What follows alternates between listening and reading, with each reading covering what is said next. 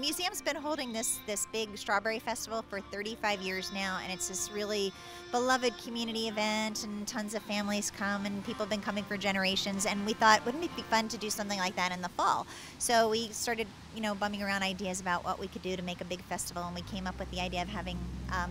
like a folk festival, a jazz festival, bluegrass, and we ended up getting a couple volunteers who just know a ton of really famous musicians, and they coordinated all the music for us, and then we invited a lot of local beer and wine vendors to just make it a beer, wine, and music festival. All the musicians are holding like small group workshops, which is pretty amazing to get to work with world-class musicians. If you are a musician yourself, you really get a lot of that sort of masterclass atmosphere. We also have somebody who's from an organization called Lost Loggers who researches the history of beer, and he's going to be talking about the history of beer brewing in Maryland. The Sandy Spring Museum, we're very community driven. We look to the community to give us ideas about what they want to see happen here, and a lot of it, as I said, we had volunteers coordinate all the music for it. So if you have a great idea for something to happen and you need a wonderful space to make it happen, we can work with you and do big events like this that really benefit the whole community.